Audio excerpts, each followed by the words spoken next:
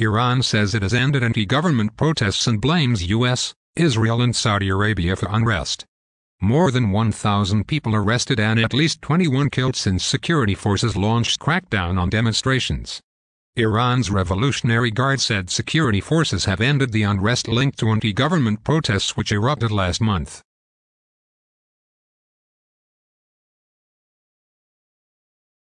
In a statement on its website, the powerful paramilitary force blamed the unrest on the United States, Israel and Saudi Arabia. As parliament and security officials met to discuss the boldest challenge to the clerical establishment since 2009. The Guard also claimed an exiled opposition group known as the Mujahedeen-e-Khalq and supporters of the monarchy that was overthrown in the 1979 Islamic Revolution were behind the protests. Price hikes sparked demonstrations last month, with the protests spreading to at least 80 cities and towns. At least 21 people were killed in scattered clashes.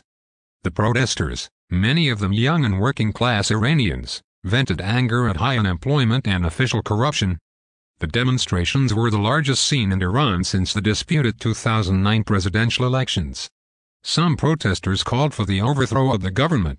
Many also protested against the Revolutionary Guard's huge budget, its costly interventions across the region, and against the supreme leader, Ayatollah Ali Khamenei, to whom the force is loyal. More than 1,000 people have been arrested since the protests began.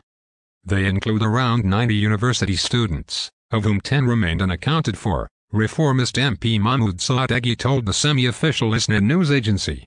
Several parliament members and university officials have expressed concern over the fate of students arrested during the protests. Tehran University Vice President Majid Sarsanji said the university had set up a committee to track them.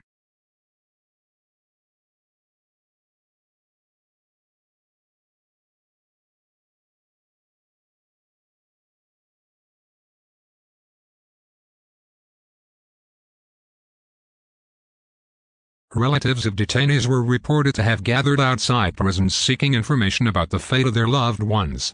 A police spokesman said most of those arrested were duped into joining the unrest and had been freed on bail.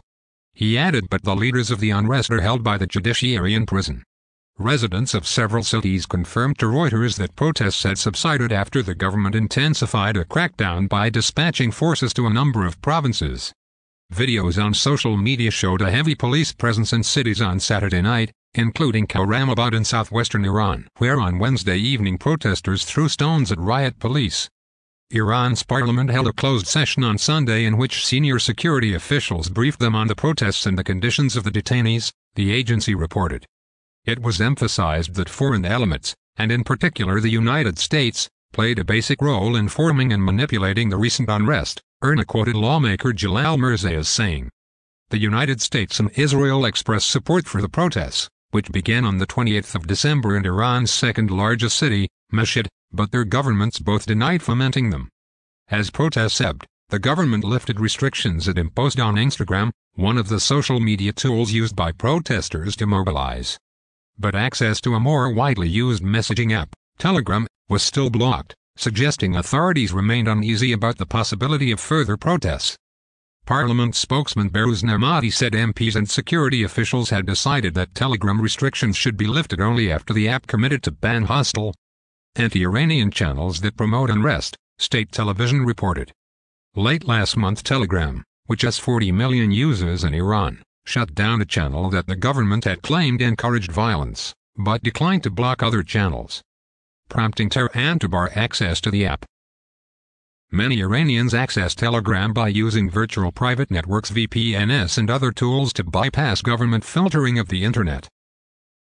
In recent days, government supporters have held several mass rallies across the country to oppose the unrest. Thousands staged rallies in a backlash against the anti-government protests, with some demonstrators chanting "Death to America, Death to Israel, Death to Britain, and Death to Seditionists."